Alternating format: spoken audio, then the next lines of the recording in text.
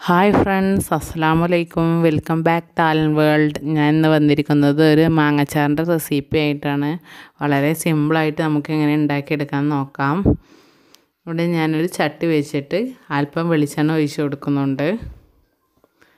നമുക്ക് ഇതിലോട്ട് 1 ടീസ്പൂൺ കടുക് കൂടെ ഇട്ട് കൊടുക്കാം. ഇനി നമുക്ക് അതുപോലെ 1 ടീസ്പൂൺ ഉലുവയൂടെ ചേർത്ത് കൊടുക്കാം.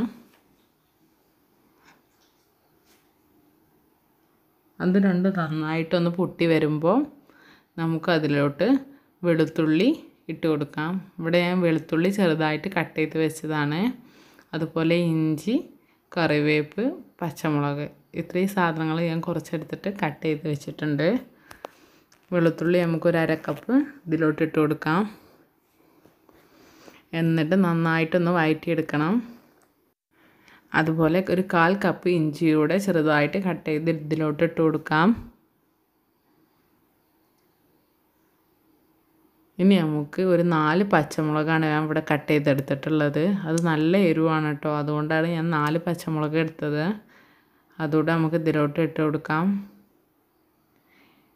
ഇനി ഞാൻ ഇട്ട് കൊടുക്കുന്നത് കറിവേപ്പിലയാണ്.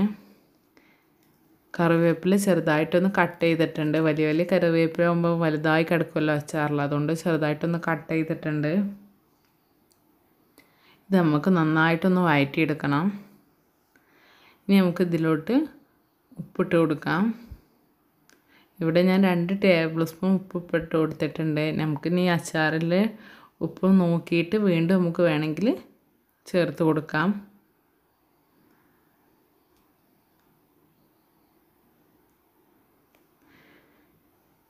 ഇനി ഞാൻ ഇതിലോട്ട് ഇട്ട് കൊടുക്കുന്നത് അച്ചാർ പൊടിയാണ്. അച്ചാർ പൊടി മലയിലിൻ്റെ കമ്പനിയാണ് കേട്ടോ ഞാൻ ഇവിടെ ഇട്ട് കൊടുക്കുന്നത്. ഈ അച്ചാർ പൊടി ഞാനൊരു 3 ടേബിൾ സ്പൂണാണ് ഇട്ട് കൊടുത്തത്. അത് ഈ 3 ടേബിൾ സ്പൂൺ നന്നായിട്ട് ഞാനൊന്ന് വറുത്തെടുക്കുന്നുണ്ട്. ഈ പച്ചമുളകും ഇഞ്ചി വെളുത്തുള്ളിയൊക്കെ കൂടിയിൽ നന്നായിട്ടൊന്ന് വറുത്തെടുക്കുമ്പോൾ നല്ലൊരു ടേസ്റ്റാണ്. അതുപോലെ ഇതിലോട്ട് ഞാൻ ഒരു 1/2 കപ്പ് തിളപ്പിച്ച് ആറിയ വെള്ളമൂടെ ഒഴിച്ച് കൊടുക്കുന്നുണ്ട്. ഇനി നമുക്ക് ഉപ്പൊക്കെ നോക്കിയിട്ട് വീണ്ടും വേണമെങ്കിൽ ഇട്ട് കൊടുക്കാം. ഇവിടെ ഞാൻ വീണ്ടും 2 ടീസ്പൂണൂടെ ഉപ്പ് ചേർത്ത് കൊടുത്തിട്ടുണ്ട്. ഇനി നമുക്കിതൊന്ന് തിളച്ച് വരുമ്പോൾ നമ്മുടെ മാങ്ങ കട്ട് ചെയ്ത് വെച്ചത് ഇട്ട് കൊടുക്കാം. ഈ മാങ്ങക്ക് അധികം പുളിയില്ല കേട്ടോ, അതുകൊണ്ട് ഞാൻ ഇതിലോട്ട് കുറച്ച് സുറുക്കി കൂടി ചേർത്ത് കൊടുക്കുന്നുണ്ട്.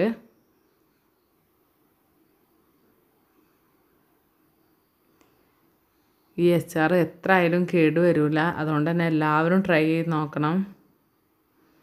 ഇനി ഞാൻ ഇതിലോട്ട് അല്പം സുറുക്കിയോടെ ഒഴിച്ച് കൊടുക്കുന്നുണ്ട്. ഇനി ഞാൻ 2 ടീസ്പൂൺ അച്ചാർ പൊടിയാണ് ചേർത്ത് കൊടുക്കുന്നത്. അച്ചാർ പൊടി ഞാൻ അതുപോലെ ഇട്ട് കൊടുത്തേക്കാണ്, ഇപ്പം വറുത്തിട്ടൊന്നുമില്ല. നേരത്തെ എടുത്തത് നന്നായിട്ടൊന്ന് വെളിച്ചെണ്ണയിലിട്ട് വറവ് ചെയ്തിട്ടാണ് എടുത്തത്. ഇനി നമുക്ക് ഫ്ലെയിം ഓഫ് ചെയ്യാം. അങ്ങനെ നമ്മുടെ അച്ചാർ ഇവിടെ റെഡി ആയിട്ടുണ്ട്.